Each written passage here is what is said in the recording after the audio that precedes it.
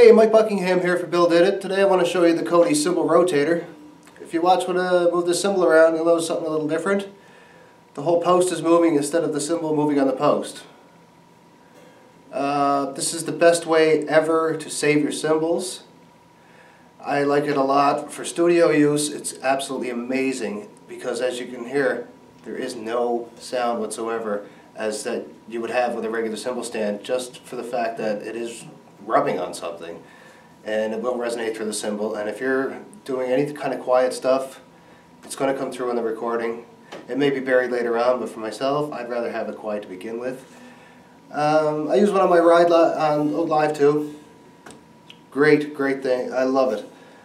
I'll give you a quick how it works here. Very simple. Basically the same as putting a cymbal on any regular cymbal stand. I'll take it off here and show you what's underneath. Under here you have the cymbal body, and inside right here is a ball joint. So you have full range of motion. It's all on a ball. On the bottom, the whole thing just screws onto your stand like our cymbal toppers. You screw it down, tighten it up, set it and forget it basically, unless you want to change it around a bit. You have the same as on the toppers on the bottom. Same as any hi-hat clutch. That's how you adjust how much swing you want in it, how much movement. You tighten it up, loosen it off. You've got the locking nut. Once you set it, set and forget, unless, like I say, you want to change it around. And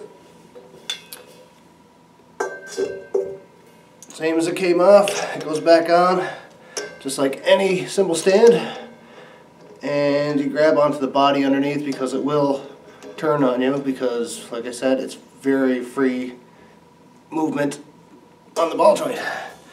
So, if you're interested in something like this, great for studio work, great for just saving your cymbals. If you want to check it out, please do.